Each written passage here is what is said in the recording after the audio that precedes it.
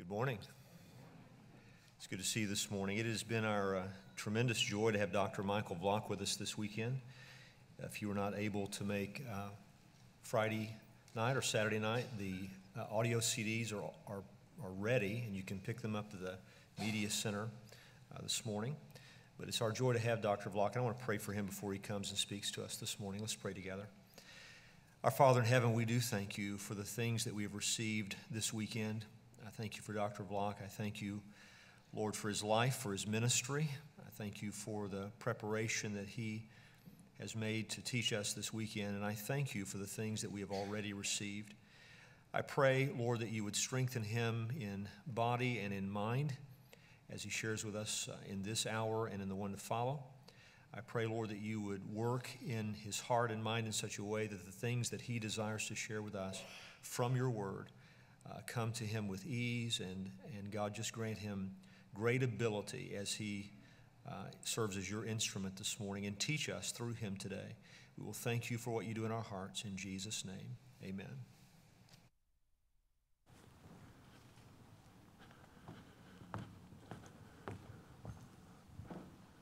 All right, thank you. Thank you, Pastor Caldwell. And it's good to be with you again. I'm sure we have a mix of people who have been to some of the other sessions this weekend, and some of you may be new to, I guess, to this series that we're doing. We're doing this series on the relationship between Israel and the church. So those of you who have been here, you know that we've been looking at a lot of passages. And really what we're trying to do is we're trying to understand God's big picture purposes in regard to the people of God and how that relates to Israel and the church. And, of course, the title of this has been, has the church replaced Israel? So we've spent a lot of time looking at a lot of passages dealing with the issue of Israel. But before we even get into looking specifically at the message today, I just wanted to mention to you what Jesus had to say in Matthew chapter 5, and starting in verse 17 and 18, because I think this is significant, because as we discuss the Israel church issue, we're dealing with this issue, is God going to fulfill what he said? In other words, what he has promised to do, not only for Israel and for the Gentiles and for the church, is he going to accomplish these things just as he said? And really, I think that's what's at stake with this issue concerning replacement theology, or the view that the church has replaced Israel. Can it be the case that God promises certain things to certain people and then does something different? And I think the answer to that is no. In Matthew chapter 5, verse 17, Jesus made a statement, "Do not think that I came to abolish the law or the prophets." And really, when you put those together, the law and the prophets, that's referring to the entirety of the Old Testament. He did not come to abolish the law or the prophets, but what he goes on to say in verse 17, "I did not come to abolish, but to fulfill." And that doesn't mean all the details get absorbed into Jesus, as if the details don't mean anything anymore. Because if you read Matthew 24, you'll see that in the future he talks about all these Old Testament prophecies that need to come true. But Jesus has come to make sure that everything that is promised in the Scripture is fulfilled. He says in verse 18, "For truly I say to you, until heaven and earth pass away, not the smallest letter or stroke shall pass from the law until all is accomplished." And again, with that second use of law, that's still referring to an entire summary of the Old Testament. So that's important to understand, that Jesus viewed all the things that the Scripture predicted, including those things pertaining to Israel and then eventually blessings to Gentiles in the church, as needing to be fulfilled. And we'll see later in the message when we talk about Romans 11 that the surety of what God is doing for us is, again, based on his character and on his word, and the fact that he keeps his promises to the nation Israel is a great assurance to us that he will keep his promises to us exactly as he said, and that he will not change his mind or do something different. So with that in mind, we will look at this, for this session here, we're going to continue on with something that I actually began last night. So if you're here for the first time, this is something that we actually started yesterday. This is kind of like a two-part message that I started. And I'm dealing here with reasons why replacement theology is not a biblical doctrine. Again, if you haven't been here, replacement theology would be the view that the church has replaced Israel. And that is something that we reject replacement theology.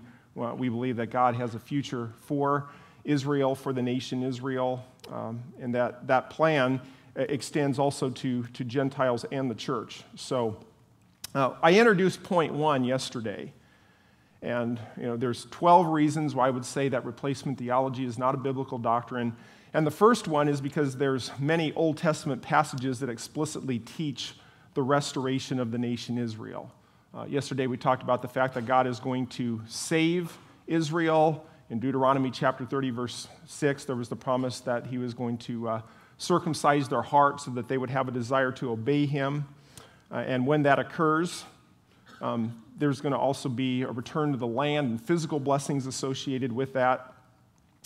Yesterday we also looked at Ezekiel 36, which, like Deuteronomy 30, also predicts that there's going to be a salvation of the people of Israel and that God is going to put his spirit within them and give them a new heart.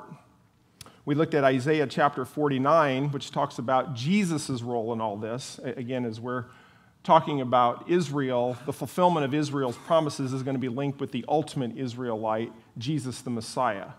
So we saw that in Isaiah chapter 49, verses 3 to 6 at the end of our message last night, that all of this is going to occur. All the promises and covenants come via the Messiah, Jesus, who makes all things happen. And we saw in that Isaiah passage that Jesus is the true Israel. He's the servant Israel. And what he does is he restores Israel and brings blessings to the Gentiles. So when we talk about God's plans for Israel, they're inseparably tied to Jesus, who's the ultimate and true Israel. Now, there was another passage that I wanted to look at in regard to this first point, that the Old Testament teaches the restoration of Israel. And one of these is in a often overlooked book, Zephaniah. Zephaniah is one of the major prophets that's way towards the back of your Bible. You have Malachi, which is the last book of the Bible, and Zechariah. So if you were to find Malachi and Zechariah before Matthew and then go back a little bit, you'll find Zephaniah. But I wanted to read for you some of what's found in chapter 3, particularly in verses 14 to 20. In Zephaniah chapter 3, verse 14, we're told, "Shout for joy, O daughter of Zion. Shout in triumph, O Israel. Rejoice and exult with all your heart, O daughter of Jerusalem.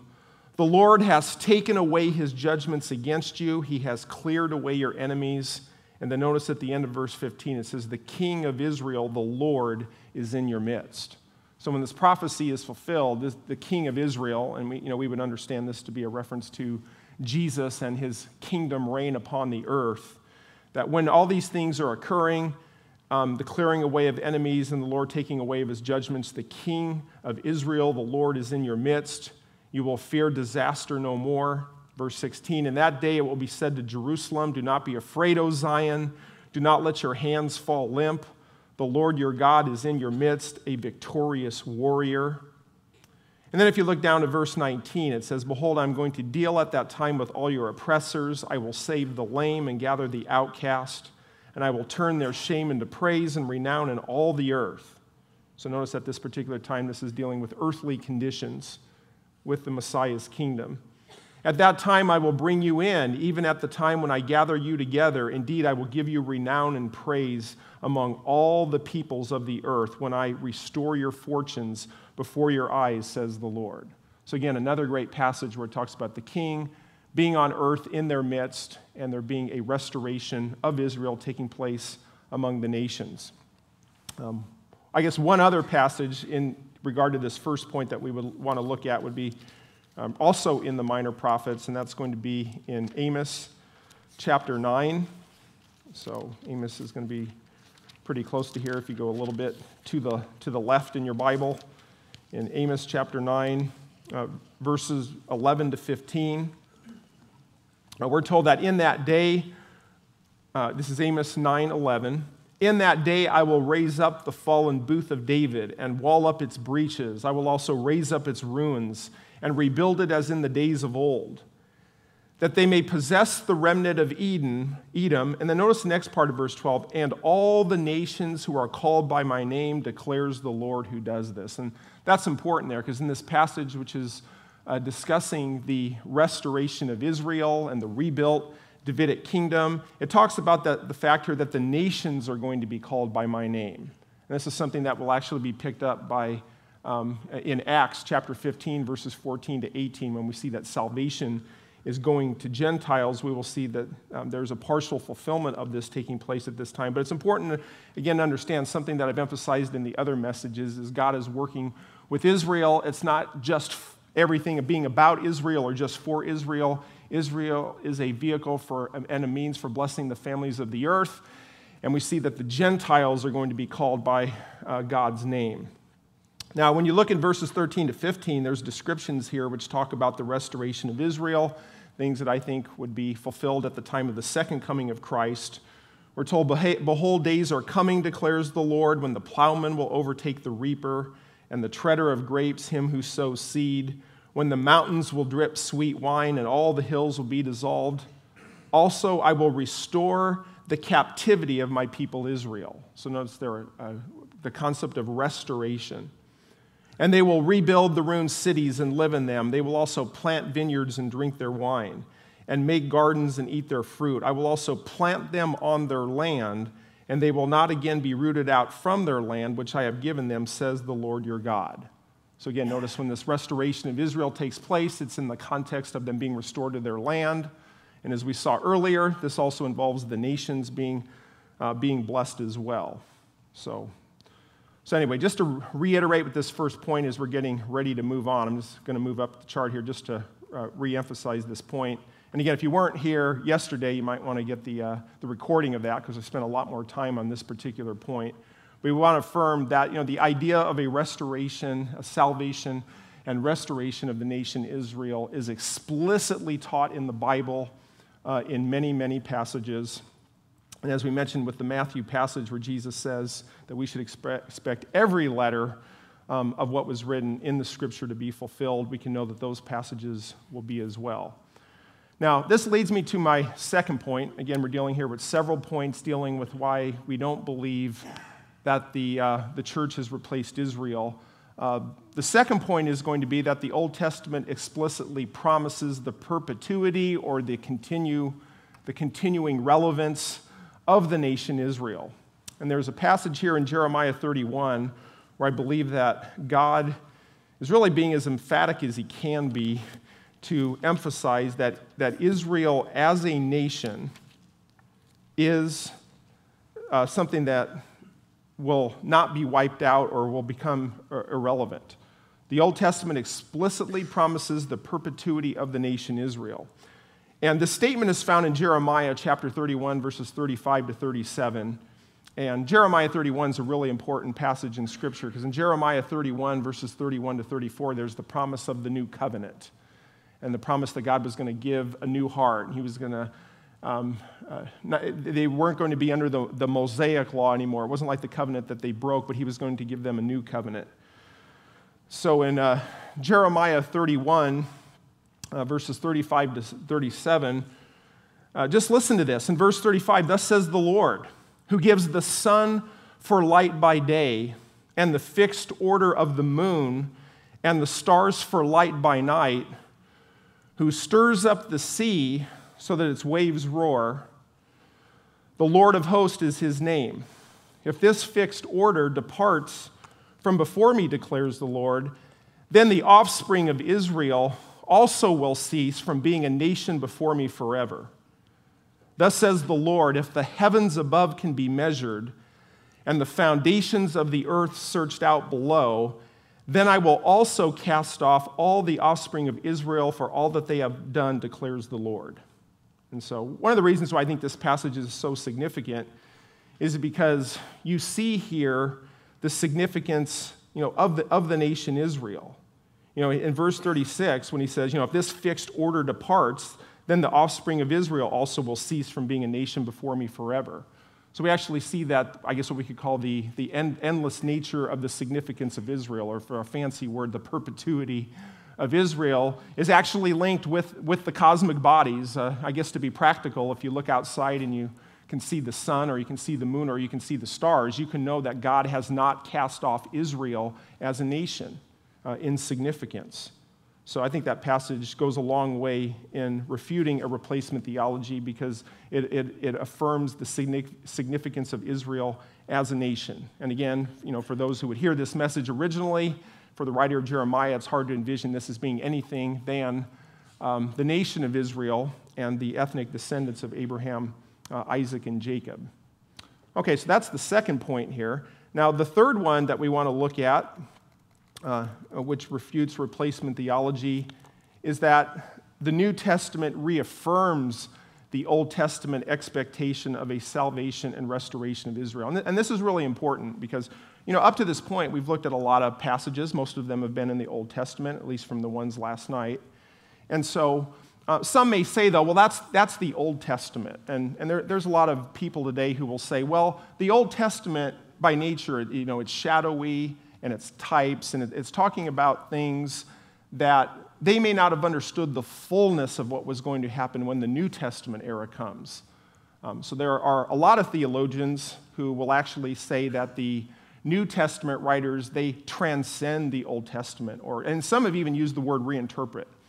I won't go through a laundry list right now of theologians who have used that term, but there are a lot of even contemporary theologians who will say that the New Testament reinterprets the Old Testament. And I think there's real serious problems with that concept. My view is that God got it right in the Old Testament, that there's no need for the New Testament to reinterpret or change the message of the Old Testament.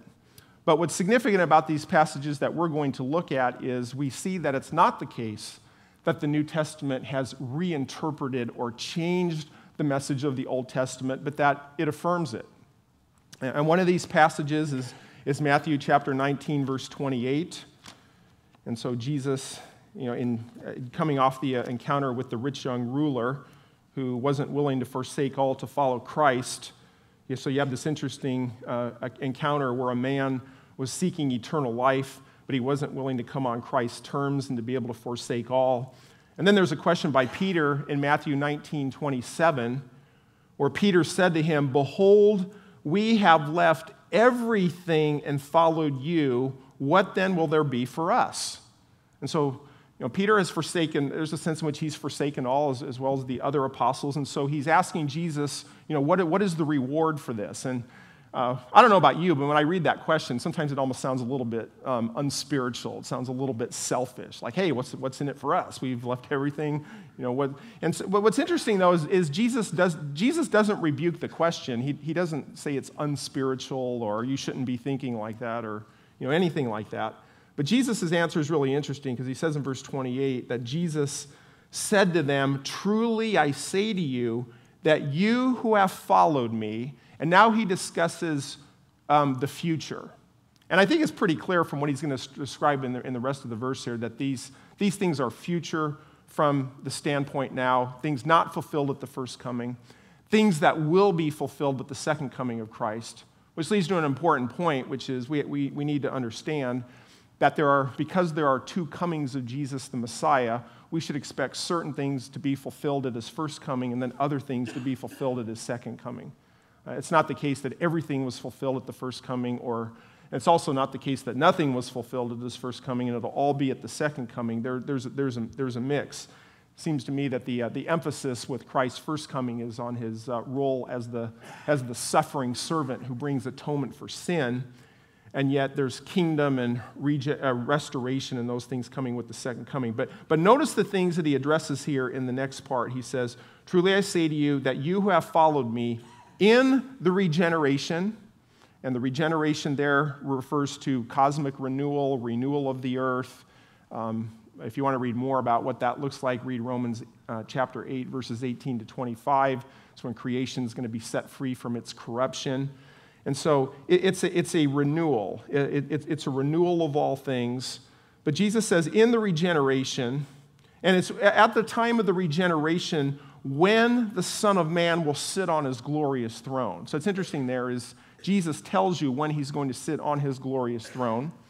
And I think the context here is the throne of David. In Luke chapter 1, verses 32 to 33, the angel Gabriel told Mary that this son of hers was going to sit on the throne of his father David. And so the time of him sitting on his glorious throne will be at the time of the regeneration of the earth.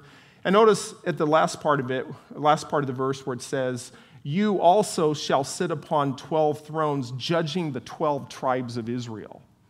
And again, there's no reason at this point to understand Israel other than what Israel has been up until this point, which referred to the ethnic nation of Israel. And the fact that Jesus draws attention to the 12 tribes of Israel seems to indicate that there's a restoration of the tribes of Israel at this point. Because if you remember from your Old Testament, after the time of Solomon, there was a division of the tribes. You had the 2 southern tribes and the 10 northern tribes, and eventually they went into captivity there. So anyway, that's talking about a restoration of Israel. It's talking about the judging of the 12 tribes of Israel, which seems to indicate that the apostles are going to actually be in ruling positions, and it's the time where Jesus is on his glorious throne.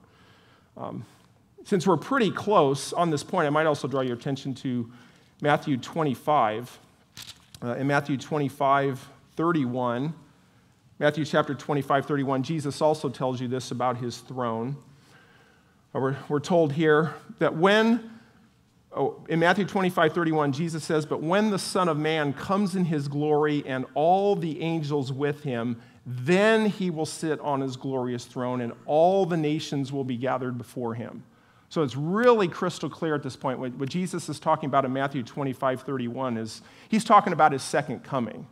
Right now, Jesus is currently at the right hand of the Father, sharing the throne of deity, in connection with what Psalm 110:1 promised.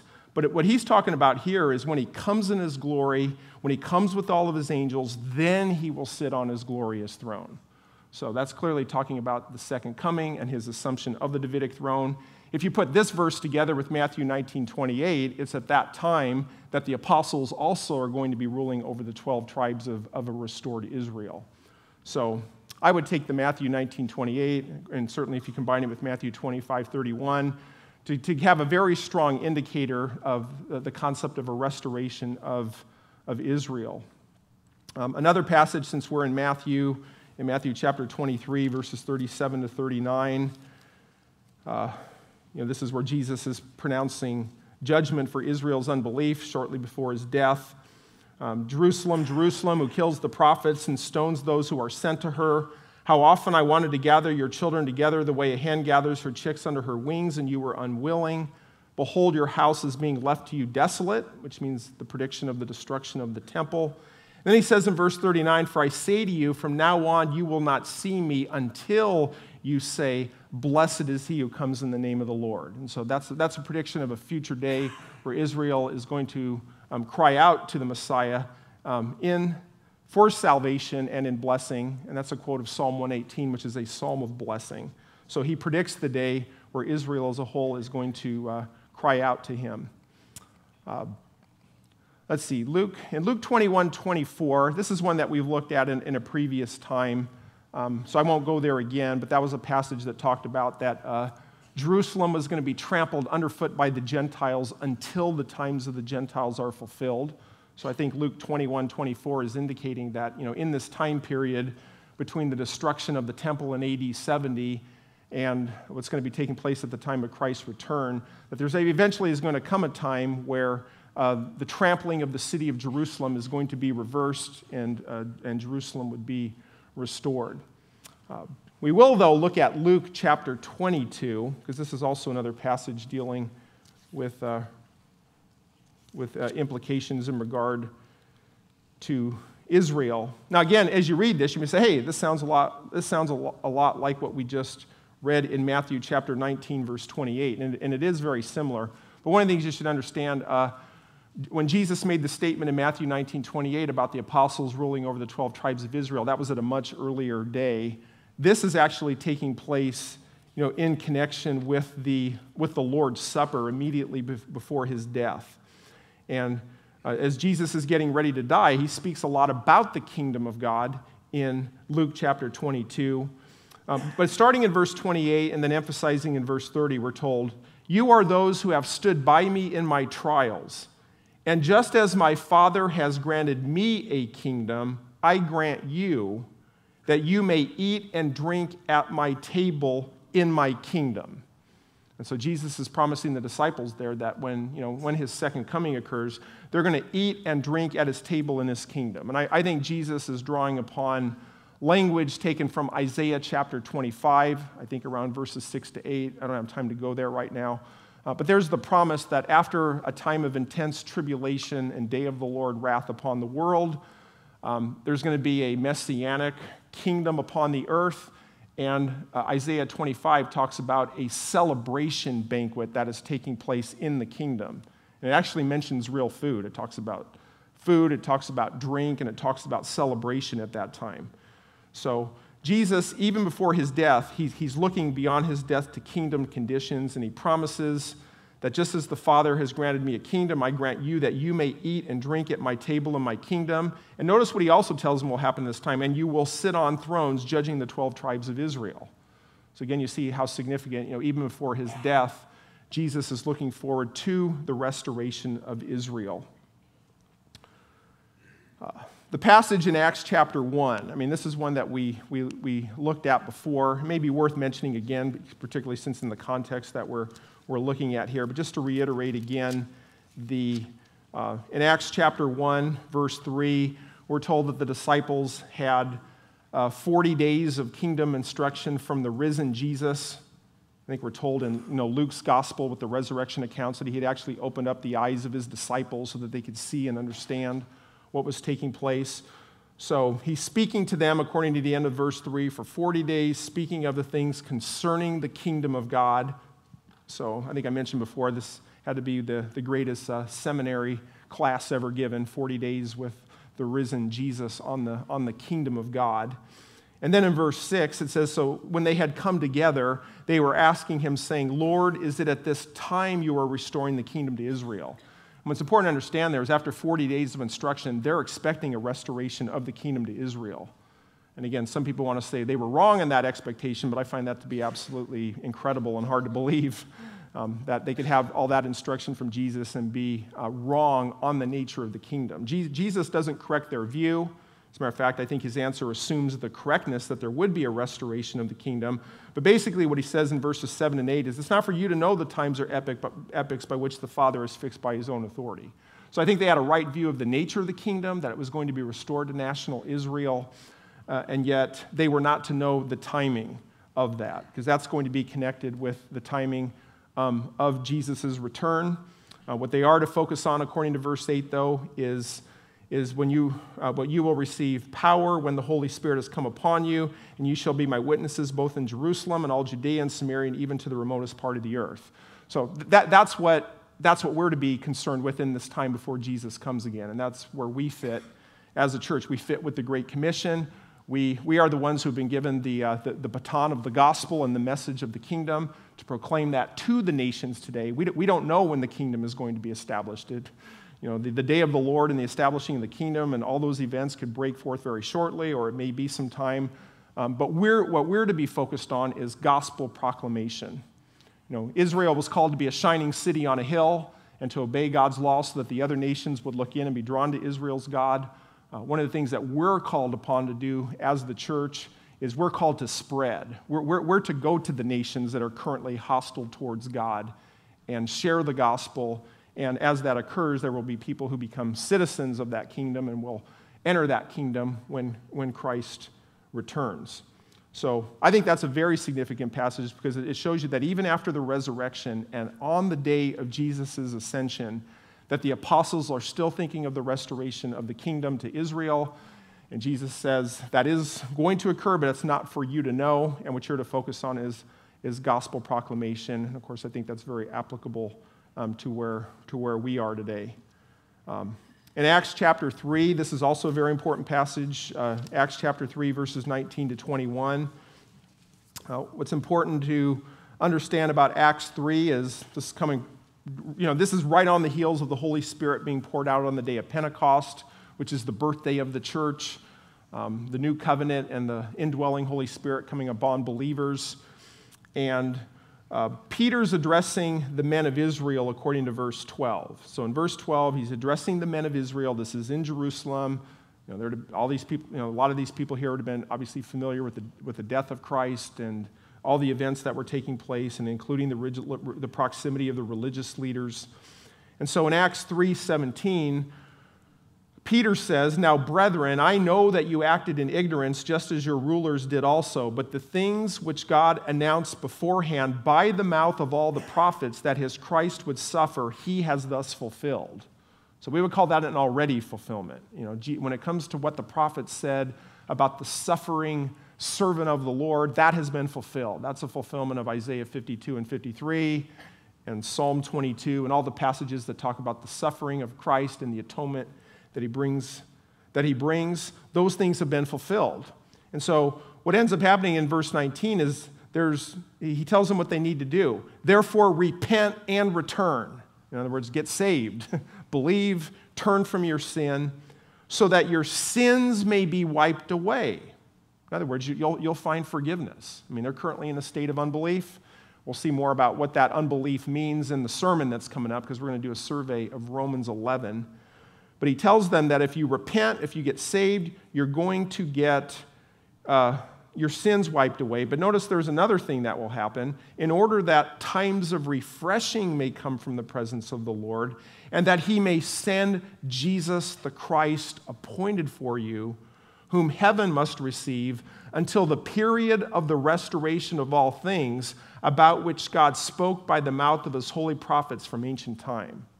So he's indicating here that there still needs to be a second coming of Christ, and if Israel will repent and return, they will have their sins forgiven, and that's linked with the return of Christ and what's called the times of refreshing and the restoration of all things. And I think those are kingdom conditions. Those are the things that the Messiah brings with his second coming. And it's also important to understand that when Peter is talking about times of refreshing and the restoration of all things, that at the end of verse 21, these are things connected with the Old Testament. All things about which God spoke by the mouth of his holy prophets from ancient time. And we've talked about some of those passages already, the kingdom passages where it talks about a restoration of Israel, blessing to the nations, but also harmony among the animal kingdom and nature being restored and crops growing like they should and houses being built and all those sorts of things. And so just as if you compare verses 18 and 21, remember how the Old Testament prophets predicted that the Christ would suffer and those things have been fulfilled? So too must it be literally the case that when Jesus comes, that there's going to be a restoration of all things, of the things that the Old Testament prophets talked about. And so that's how I believe that we do need to be studying our Old Testament, which is obviously the foundation for what's taking place in the New Testament. The New Testament is not reinterpreting the Old Testament, but as we saw in Matthew 5:17 to 18, Jesus says every jot and tittle, every letter that was predicted in the law and the prophets is going to be fulfilled. And that's affirmed even after Jesus has ascended into heaven, and that includes what is taking place with Israel. Okay, the next one I mentioned on the notes here is a passage. This is one we're going to be looking at next in the sermon, so I'm not going to spend a whole lot of time here because I'm going to survey this whole chapter coming up here shortly. But in Romans chapter 11, verses 25 to 26 in particular, we're told that after a time of the fullness of the Gentiles, we're told that all Israel will be saved. And so that's a statement of the salvation of the nation Israel. And so, like I said, I'll say more about that coming up. I did want to read to you a quote from a commentator named Cranfield, a very respected commentator on the book of Romans. And in his commentary, when he's dealing with the statement in Romans 11 that all Israel will be saved, he has an interesting statement here. He says, I know it's probably a little bit hard to read up on the screen here, but I'll go ahead and read it for you. Cranfield said, "It is only where the church persists in refusing to learn this message, where it secretly, perhaps quite unconsciously, believes that its own existence is based on human achievement, and so fails to understand God's mercy to itself, that it is unable to believe in God's mercy for still unbelieving Israel, and so entertains the ugly and unscriptural notion that God has cast off his people Israel and simply replaced it by the Christian church. These 3 chapters emphatically forbid, and he's talking about Romans 9 to 11, emphatically forbid us to speak of the church as having once for all taken the place of the Jewish people. And so that's quite a statement there is, on that. And what's also interesting, too, about Cranfield is he's actually an individual who says that he used to believe in replacement theology. But as he studied, Romans 9 to 11 and the statement that all Israel will be saved, that caused him to, change his position and to understand that there was a future for Israel. The great Jonathan Edwards said, "Nothing is more certainly foretold than this national conversion of the Jews in Romans 11." All right, that brings us to a next point here, number 4. Again, this would be a 4th reason why replacement theology is not a biblical doctrine. Number 4, the New Testament explicitly states that the Old Testament promises and covenants to Israel are still the possession of Israel, even during this church age and even while the nation is currently in a state of unbelief. And that's Romans 9. I guess I have it right here on the screen, so I'll go ahead and read it from here. But this is interesting here because when Paul's writing Romans, the church has already been around for a couple decades. It's been around for like 20 years. And obviously the understanding of things, there'd be some time to think through some of the issues. But what's interesting in Romans 9, he refers to my kinsmen according to the flesh, who are Israelites. And this is interesting. So he's clearly talking about ethnic Israel here. He's talking about Israelites, kinsmen according to the flesh, because remember, Paul was Jewish. And he says, to whom belongs. And that's important. He doesn't say to whom once belonged, or to whom it once belonged but no longer belongs to them, or to whom it once belonged but now it has been transferred to another. He says here, to whom belongs the adoption as sons and the glory. Notice he also mentions, though, and the covenants of Scripture, Abrahamic covenant, New covenant, Davidic covenant, and the giving of the law. And notice he also mentions the temple service and the promises. Now, in this particular case, would you again draw your attention to the statement that to Israelites it belongs the covenants, that belongs the promises, belongs the temple service, which indicates that those things have not been forfeited. And that's something he's going to bring up in Romans 11 because he's going to address some who believe that God has cast away his people Israel. And he says that's not the case. He says to whom belongs, and there is a sense in which God, because of his covenant faithfulness, has not rejected Israel. Now, I want to be clear here. This is not a statement that unbelieving Israel is experiencing the blessings of these things.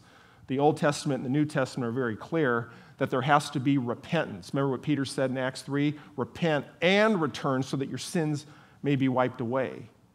In Leviticus chapter 26, verses 40 to 45, it was promised that if a judged and dispersed Israel would return and repent, that they would be connected to the blessings of the Abrahamic covenant again, and that they would be brought into their land. So we're not talking about unbelieving Israel experiencing the fullness. One must have faith in order to experience those things. But Paul does indicate that those things, still belong to Israel. And then later when you get to Romans 11, he even explains more why that's the case, and that's something that we'll talk more about in the next, coming up in the main service. Okay, a 5th point that I would like to mention here is that the New Testament indicates that God is faithful to Israel because of his promises to the patriarchs of Israel. So again, a little preview of the message coming up. I just draw your attention to Romans 11:28.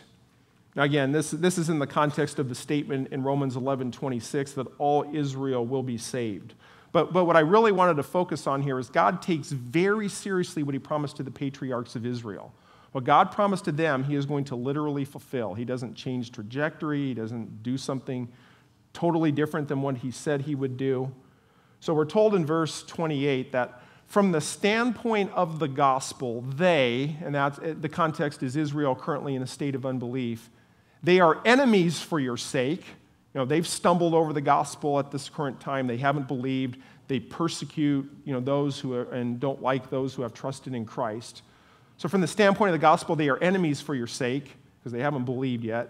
But from the standpoint of God's choice, they are beloved for the sake of the fathers. that's interesting because now when you're getting into God's choice, you're getting into God's electing purposes and how sure those are. And it's also connected with them being beloved for the sake of the fathers, which is another way of saying God's going to be faithful to his covenant. He's going to fulfill everything that he says he will. And of course, in the book of Romans, God's faithfulness to Israel is one of the reasons why we as a church can understand that God is going to be faithful to what he has promised us, because we look and we see that God has been faithful to Israel, is faithful to Israel. He will keep his promises, and the same is true for us as well.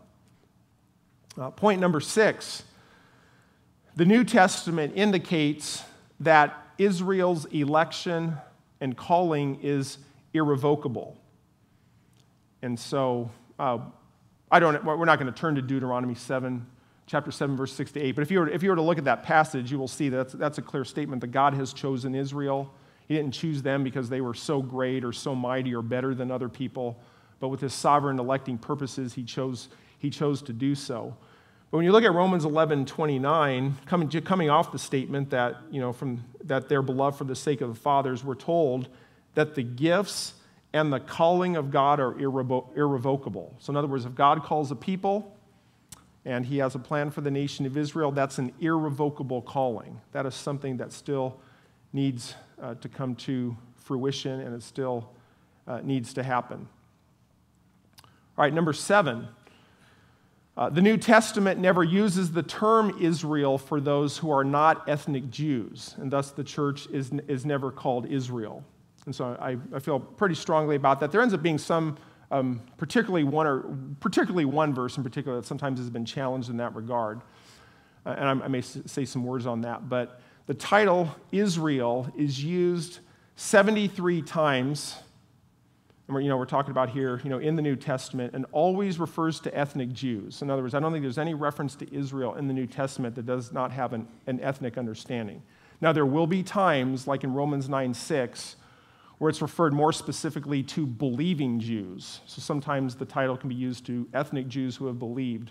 But there's never a time where Israel is used in a sense that doesn't have an ethnic understanding. So I think that's pretty significant. Also, point B here, the New Testament still consistently refers to Israel as Israel even after the establishment of the church.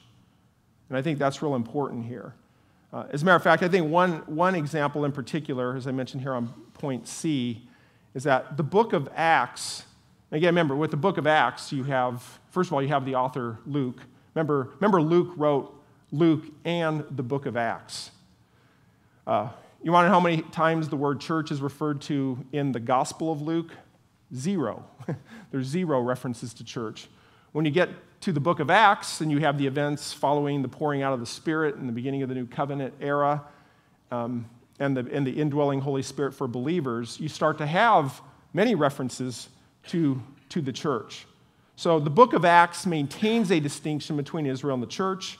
In Acts, both Israel and the church exist simultaneously. They're both around. Israel is used 20 times, and then the term for church, ecclesia, is used 19 times, yet the two groups are always kept distinct.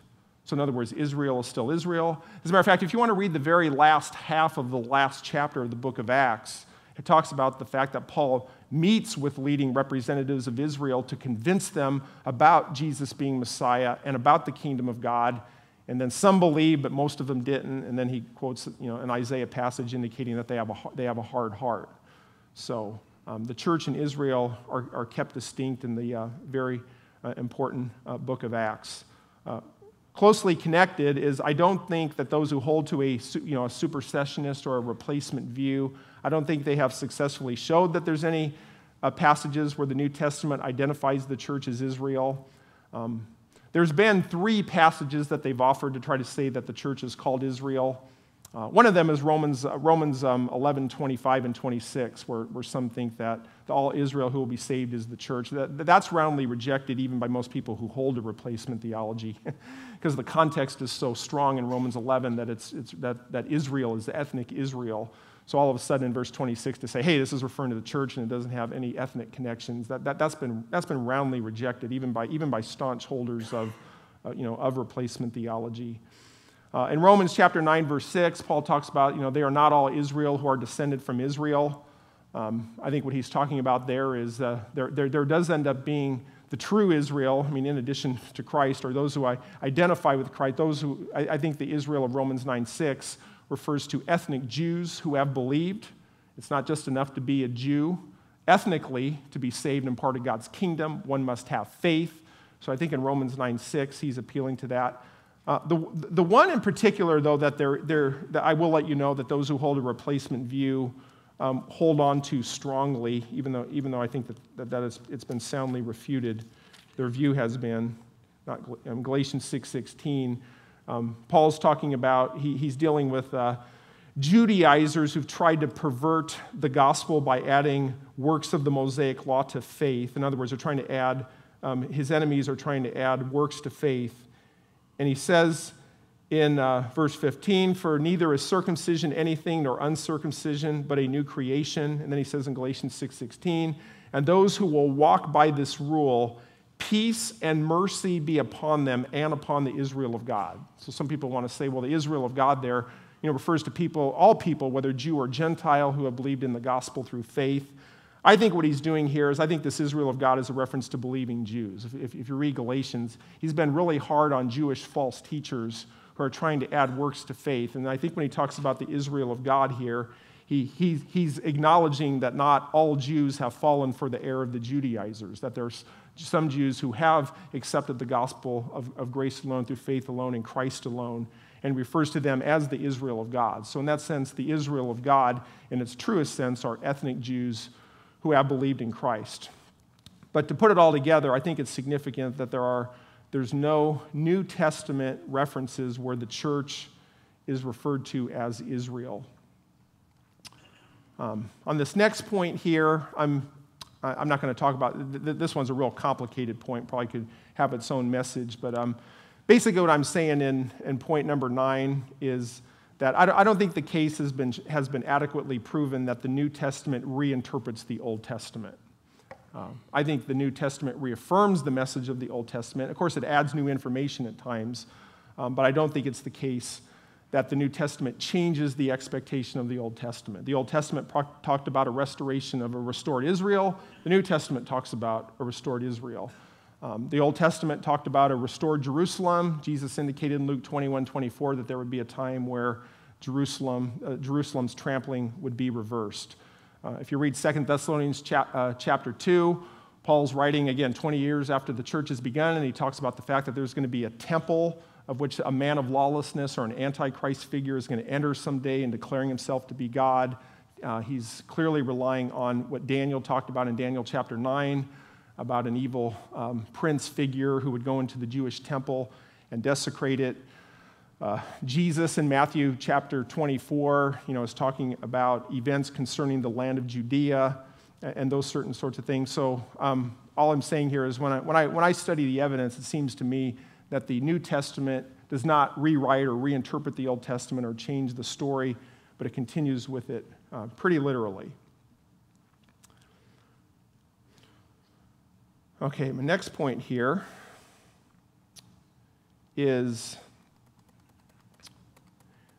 this is actually an issue I'm going to talk a little bit more about tonight, the Ephesians 2 passage, so I'm going to put that to the side for now. But just to mention, some of the other points that are, I do want to mention the issue here of, there's no doubt that when you read the New Testament, that there's language that was used of Israel in the Old Testament that is applied to the church. And in other words, the church is called the people of God. You read passages like 1 Peter 2, 9-10, there's language used of Israel in the Old Testament that's being used of people in the church age. If you read Romans chapter 9, verses 24-26, Gentiles are being called the people of God. And so what happens when there's language used of Israel that's applied to the church? What I would say what is taking place there is exactly what the Old Testament predicted, particularly in Isaiah 19, verses 24-25. If you remember in that passage, which we looked at in a previous section, it was promised that in the days of the kingdom, in those days, that there was going to come a day in which people groups like Egypt and Assyria were going to be called the people of God. As a matter of fact, in Isaiah 19, 24 to 25, it says, Egypt will be called my people. So it's important to understand that this is the way that I like to word it. The concept of Israel does not expand to include Gentiles, but the concept of the people of God expands to include believing Gentiles alongside believing Jews. So in other words, there's no doubt that there's language used of Israel in the Old Testament that is now applied to believing Gentiles and applied to the church, but that's just consistent with what the Old Testament predicted with the coming of the Messiah and those conditions. So the fact that the church is called the people of God, just indicates that the concept of the people of God has been expanded. But if you remember in that Isaiah 19 passage, as Egypt becomes the people of God, we still have Israel mentioned. Israel is my inheritance. So Israel still exists. So, okay. And then lastly, on the last point here, as we get close to wrap up, I think this is a pretty important one, that New Testament prophecy still refers to Israel as having significance, thus indicating that God's plans for Israel is alive. For example, in Revelation chapter 7, when we're dealing with future events, there's significance given. I won't read this whole passage because it's basically a mentioning of the 12 tribes of Israel. But in Revelation chapter 7, verses 4 to 8, I heard the number of those who were sealed, 140,000 sealed from every tribe of the sons of Israel. So it's mentioning the ethnic tribes of Israel there. That's contrasted in verse 9, where verse 9 says, After these things I looked, and behold, a great multitude, which no one could count, from every nation and all tribes and peoples and tongues, standing before the throne and before the Lamb. So it's interesting, in Romans chapter 7, it talks about the tribes of Israel, and then it talks about Gentile groups, nations, tribes, peoples that have also been saved, which again, totally consistent with the message of the Bible, that the ultimate Israelite Jesus is saving and restoring Israel, and he's bringing blessings to the Gentiles of the world as well. But it's important that those two groups are distinguished. When you look at Revelation chapter 11, verse 1, it says, There was given to me a measuring rod like a staff, and someone said, Get up and measure the temple of God, and the altar and those who worship in it. Leave out the court which is outside in the temple, and do not measure, for it has been given to the nation. So that's talking about the trampling of Jerusalem with implications for the temple. If you were to read Revelation chapter 12, the woman who gives birth that faces the wrath of the dragon, that's clearly a reference to Israel. Even when you read Revelation chapter 20, it talks about the fact at the end of the millennium that there's going to be an attack against the beloved city, which is a reference to Jerusalem. If you look in Matthew chapter 24, verses 15 and following, this is Jesus talking about prophetic details before his death. He says in Matthew 24:15, Therefore, when you see the abomination of desolation, which was spoken of through Daniel the prophet, standing in the holy place, let the reader understand. Then those who are in Judea must flee to the mountains. So it's interesting here, he's talking about an abomination of desolation. And he actually tells you that he's referring to Daniel. And this is actually a reference to Daniel 9:27. And so Jesus is relying literally on on the meaning of Daniel chapter 9, verse 27, talking about an abomination of desolation, which is an event in the Jewish temple. This has implications for those who are in Judea. And even throughout Matthew 24, there's all kinds of references to the Old Testament. There's references to Isaiah 13 in regard to cosmic signs. And so there's all kinds of things that are indicating that Jesus still viewed Old Testament prophecies concerning Israel as being significant. So the very fact that Jesus and Paul and the New Testament writers are literally relying on Old Testament passages regarding Israel, that tells us that we should as well. They're not reinterpreting the Old Testament. They're taking it quite literally. So like I said, if you put those points together, some of them we spent more time on than others, I think the case is pretty clear that replacement theology is not a biblical doctrine, and that we can trust all the promises that God has said. We can take them literally, and they will be fulfilled through Jesus, who's the ultimate man and the ultimate Israel. That fulfillment is not absorbment of the details where the details no longer matter, but Jesus, through his two comings, will fulfill all of those things. And so what we'll be talking about next is, obviously in the next hour coming up with the church service, will be, we'll do a survey of Romans 11. All right, let's pray. Father, we just, again, thank you for your word, and we thank you for the passages we're able to look at. Lord, we just thank you that there's consistency in your word, and we just thank you the fact that you are a covenant-keeping God. You're faithful to what you promised the patriarchs. You're faithful to your name. And that as we as a church look at how you will fulfill your promises with Israel, our hearts are encouraged because we know that as you save us and you work with us, that you will be faithful to complete what you have begun in us. Because if it was up to us, we would be lost. We would go to hell.